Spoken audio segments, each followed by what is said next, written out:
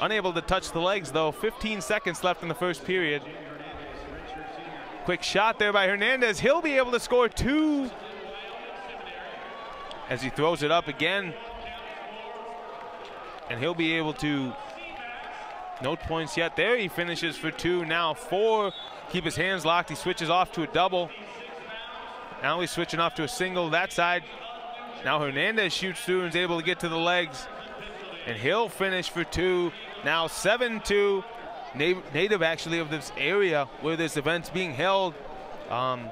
As I say, that nice shot attempt there by Keyshawn Clark. He's able to get 2.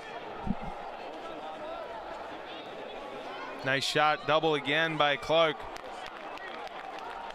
And as the match finishes, Clark will be able to get 1 more point for riding time. 9-5. Clark, O'Connor, excuse me, has 45 seconds of riding time as he gets back in on a double leg.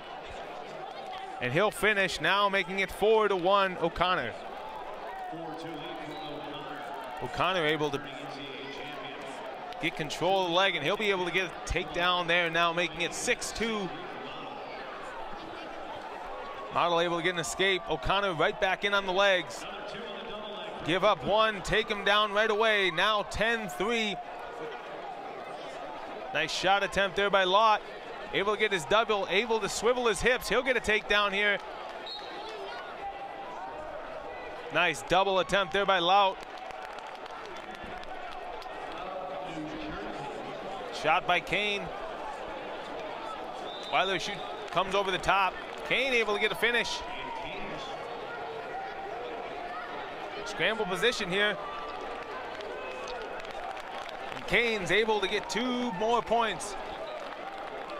And Kane will get 1 more point for riding time, making it now 8-2 victory for Kane.